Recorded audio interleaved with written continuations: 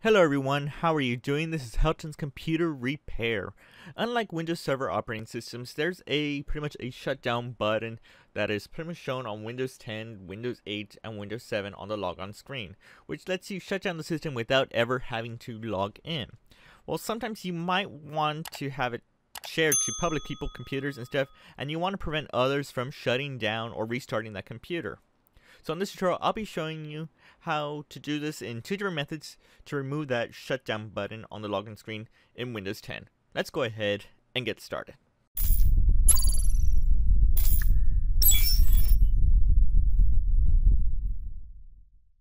Alright guys, there's two different options. One's pretty much going to be through group policy. This pretty much applies for Windows 10 Pro, Enterprise, or Education Edition. It may not apply if it's valid if you have pretty much a basic Windows 10 home.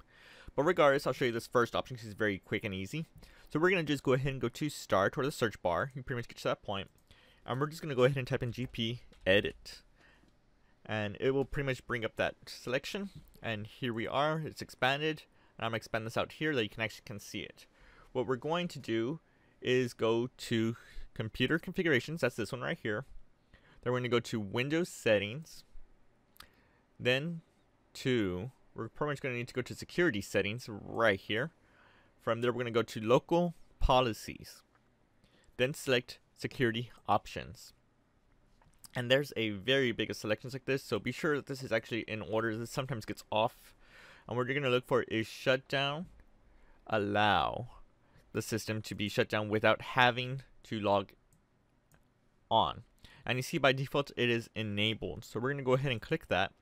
And we're going to disable that policy and press OK. Now I'm going to try and see if we can just lock this system, and it has that option. If not, we might need to sign out. So let's go ahead and give it a try. I'm going to go to Start, go to the user, and press lock. And look at that. It does not have it. It's not there. Pretty much I can't shut it down through here because it has been removed. So if you want to bring that back up, we're pretty much just in by going to Start or going to search bar. I'm going to go ahead and type in GP Edit.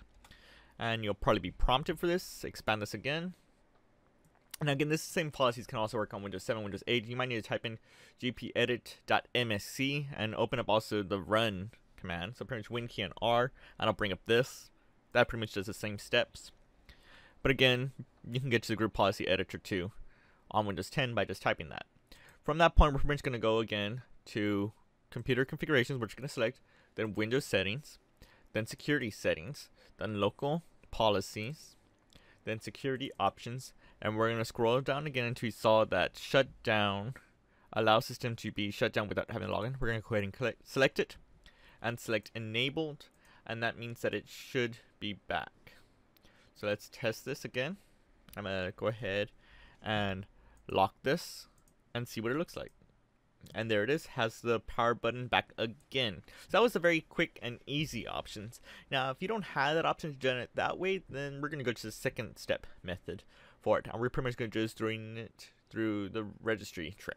So we're going to go ahead and go to Start, and you can go ahead and just search bar 2 and go ahead and type in regedit. And it'll pretty much have this option. You see it says related to regedit.msc. Regardless, we're going to go ahead and select it, and you'll probably be prompted for this. Now, mine's probably already expanded because I've probably made some videos before from a past, but this is what you're pretty much going to look like when you see it like this.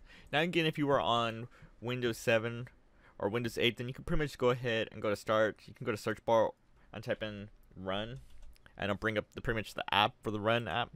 Or again, you can just type in the Windows key and R, and it'll bring it up, and you can type in regedit and press OK, and it'll pretty much do the same thing for you.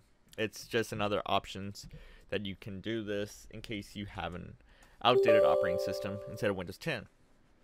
So here we are again, and we're going to go to Local Machines, and we're going to go to Software, and then from that selection we're going to choose Microsoft. Then we're going to scroll down until you see Windows, and there's a big list of the selections here. Be sure you choose Windows, not Windows NT. That happens sometimes. We get that issue pretty often. We're going to expand that, and we're going to choose after that Current Version, and expand it again. As you understand, there's a lot more steps here. We're then going to choose two policies that I just saw right here, policies, and we're then going to go to System. And then from there, we should have a file called Shutdown Without Login. and you see it has a 1, so it is technically enabled for it.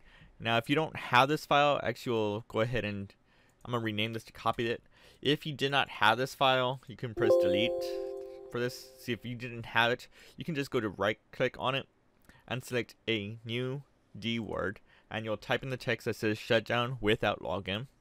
And again, that value was set to 1 by default for it to be there, and we're gonna go ahead and just change this to 0.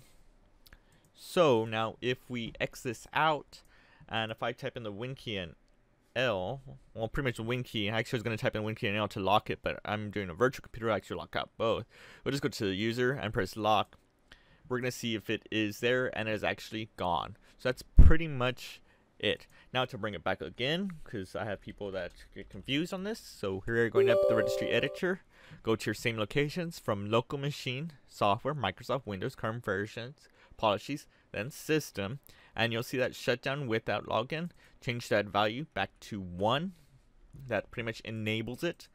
Exit out. I'm gonna go ahead and just lock this again just to show you. And here is that shutdown button back where it was before. And that's pretty much it.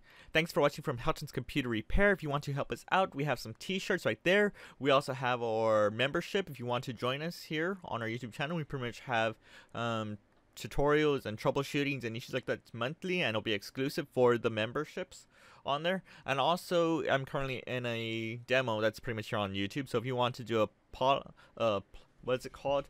If I'm correctly, it is a applaud option. Pretty much, you want to show your support by applauding.